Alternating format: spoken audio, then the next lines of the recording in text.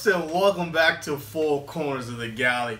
I'm your host PBO, and you're joining me on another edition of our Atlanta Robbin season.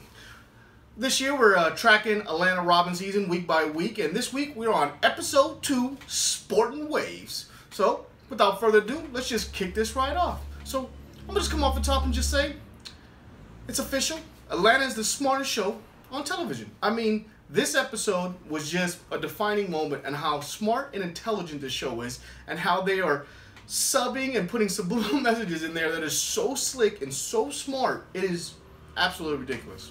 So this episode starts off just like episode 1, where you're kind of in the middle of ongoing lick, or at this point it's actually it's a deal. So Al Paperboy goes to see his plug, and he goes to see his plug to get a re-up. And he's talking about all the different stuff he says. He just needs some Molly. He's talking to his boy, yeah. He's like, all right, no problem. He starts telling him about he needs some more Kush. He's like, yeah, I got you. And then he turns around and goes, my bad, folks. I'm really sorry. And his plug ends up robbing him when he's trying to pick up some supplies for himself. And then it just gets even better. The plug's telling him, my bad, man, I really need this, and I'm going to need your car keys because I don't need you following me. And I would give you a ride, but you might shoot me.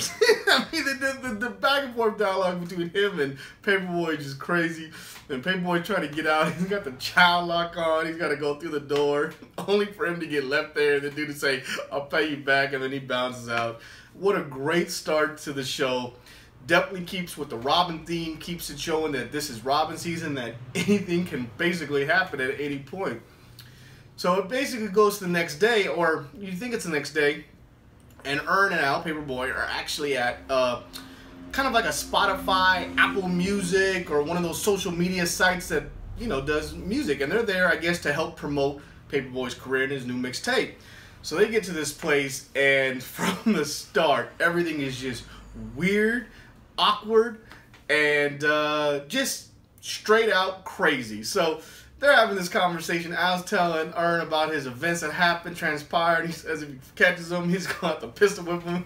Basically just on principles, he needs a pistol whipping. You got the employees just kind of listening. She's got this face like, oh my goodness, she can't believe what she's hearing. And it's a great back and forth between the two of them. They go into this meeting to meet with this guy. This is when this thing just takes just a funny smart writing. So they meet this gentleman named Pete Savage, and he tells him, I'm 35 Savage. Then you got one of the dudes in the back, oh, we're going to call you 36 Savage next year. And oh man, it's so bad. He's offering organic food. He's like, we got gluten-free, no problem. So they're coming to show off their new work. So he goes, you got your stuff for him? Yeah. So he breaks out a CD, and the first thing he goes, we don't have a disk drive here. It's all connected, it's all digital. And he's like, all right. And so he's like, why don't you email it to him? And that's when he drops a dime right here.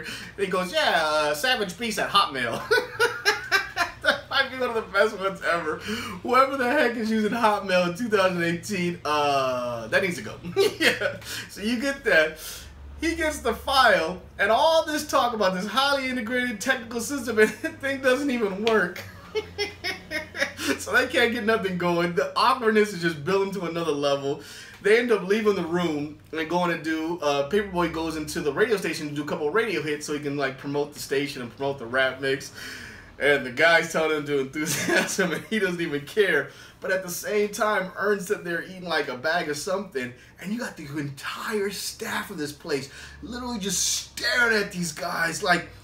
It's just so crazy, the subliminal messages they put there, that these dudes from the street, and they're like, these people are fascinated, and they're treating them like some just crazy stuff. I mean, what he is throwing out there and the message he's giving, it's just nuts. It cuts to the next scene, and you actually get a little throwback from season 1 where you get the Beebs, and the Beebs is in a room cutting it up, being the Beebs, of course, and he's killing the room and taking it all down, and he's doing his thing, and they're just staring at him like, okay, whatever. And then they meet this other gentleman who's called Clark County, and he's kind of like, like these new age rappers, like the Lil Uzi, the ones where they have the hot little songs, the beats, and they're talking to him, and he's all funny.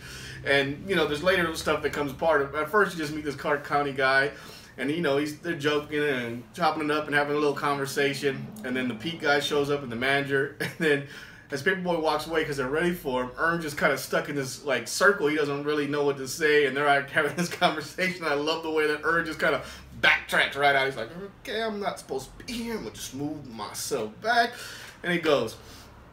So you get to this point where Paperboy's up there. He's about to do a showcase. He's about to sing a song and get it going. He's trying to get the crowd hyped, and they're literally just staring at him like it, I mean, man, just the imaging alone in this segment and this thing is so powerful and so precise, trying to show you what it feels like. I mean, it is beautifully written. You got the one gentleman down there sitting there eating a banana. I mean, crazy the way that they are projecting this. I absolutely love it.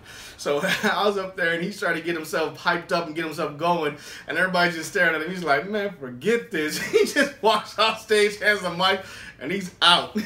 He's like, done. I'm done with this wild place. I'm out. So he leaves. So you cut to basically like, they really don't tell you days or what's going on. But back at Paperboy's house, and Paperboy and Al and Earn are just chilling there, and then Darius rolls up, and he rolls up with a package and says, here you go. And this is the first connecting tissue we've had since episode 1 where you actually have something that pays off in this season, where in the Streisand Effect, Darius and Earn go on a little adventure. They go off to see some things, and Earn's trying to double his money, so Darius takes him on this wild adventure where they start trading up on certain things, and he ends up with this blue nose pit bull at the end, and he gets into this breeder so they can make puppies. That ends the whole thing. You never know. Well, Darius went with a package, and he's got about $4,000 for that come up that he did for him, and he's now got money, and Earn's blown away. At the same time, you get your boy Tracy come in, who I don't know who came off better in these first two, either Cat or this gentleman, Mr. Chris Davis, who is killing it as Tracy, because he takes over this episode. We'll get to him shortly. So he comes in and tells he tells Earn that he could double his money. He does it on his little gift card scam he's got going. It's for the mall. He's like, look, man, I'm gonna go to the mall and check this out.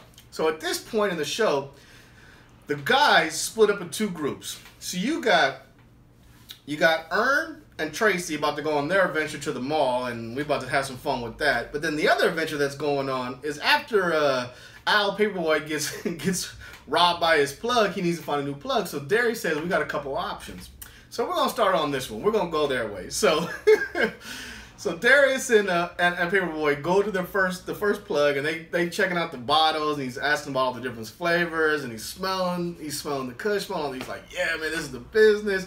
Oh, we can do this. He's like, yeah, we can work this out. At the same time, you got your boy over here with his phone up, trying to take sneaking pictures. And he's like, did you just take a picture of me? He's like, nah, don't worry about it. Then he goes off in the corner and takes like a corner shot, posts it on the gram while they're sitting there. I mean, that was just too much. He's like, no. They just get up and leave. Oh, that was great. Then the next time you see them, they go to plug 2, and it's at this dude's house, this white woman's house, big crazy fro, and they're talking to him, and they're smoking, and they're doing their thing, and they're having a good conversation. And he's like, look, man, I'm a huge fan. Don't worry, I got you. Don't worry about it. He's like, I'm just need a picture. He goes, what? He's like, nah, man, I'm just messing with you.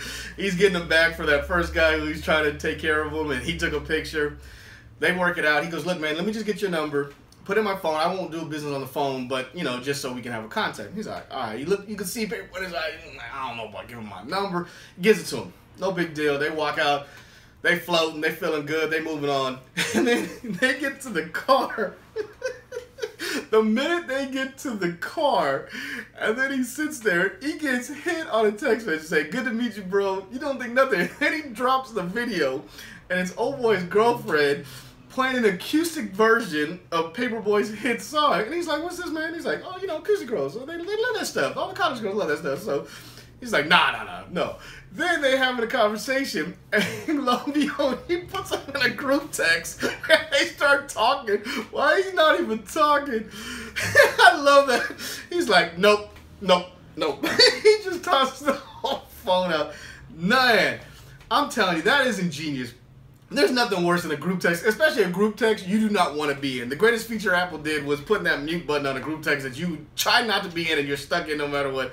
That was great. So they got that. They go on their fun little plug adventure. At the same time, you got my boy Tracy and Ern going to the mall to pick up some stuff. Tracy says he gotta go pick up some shoes. So they roll into a shoe store. They start having a dialogue conversation about his interview, how he should talk to these people so he can get a job. He's giving them advice. They're having this great dialogue. He goes, all right, so you gonna use your card? He goes, man, I ain't gonna use my card. I'm gonna take these. They got a no chase policy. I'm gonna walk right out with these bad boys. Like, what? What happens? And Tracy just walks right out with the shoes.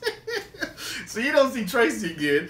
Ern just look at it and walk out. Then Ern's walking around the mall. He goes to another store, picks himself up a pair of shoes. He's feeling all good. He's got this little gift card that he just got from Tracy. He's feeling great. And then he's walking through. Out of nowhere, he gets a text message from Tracy telling him, look, they on to us. You got 20 minutes. All of a sudden, you clip to Ern running with all these bags in his hand, coming out the mall looking for Tracy. And Tracy's like, man, I'm in my interview. What you talking about?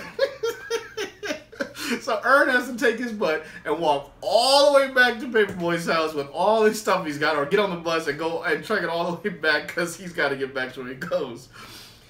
So then Tracy goes to his interview, and before they get there, in the beginning when they're having this thing, this whole Sportin Waves, they're having this huge dialogue about Tracy and his waves, and he's telling him he's got the flyest waves, and you ain't got none of my waves, you ain't never gonna seen it.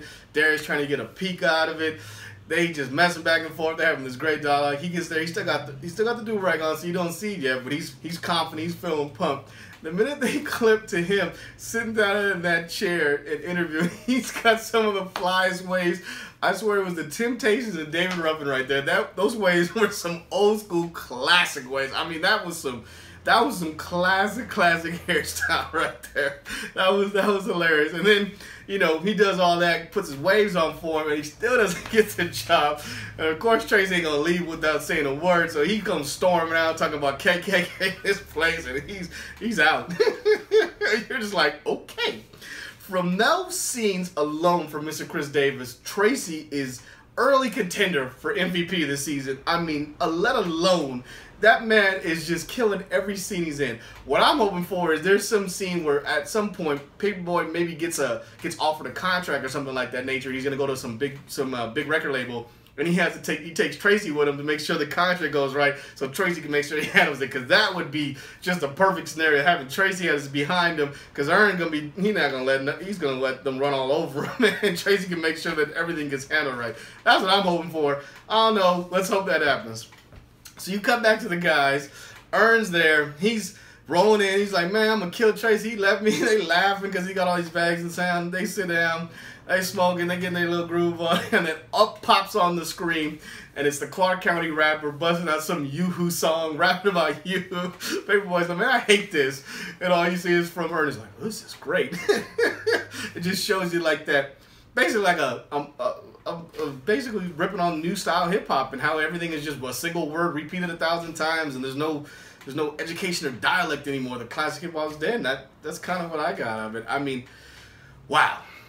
We're 2 episodes in. This show is on fire. Every episode, I don't know what to expect, and I love it. This thing, it brings a new flavor and a new just greatness every week.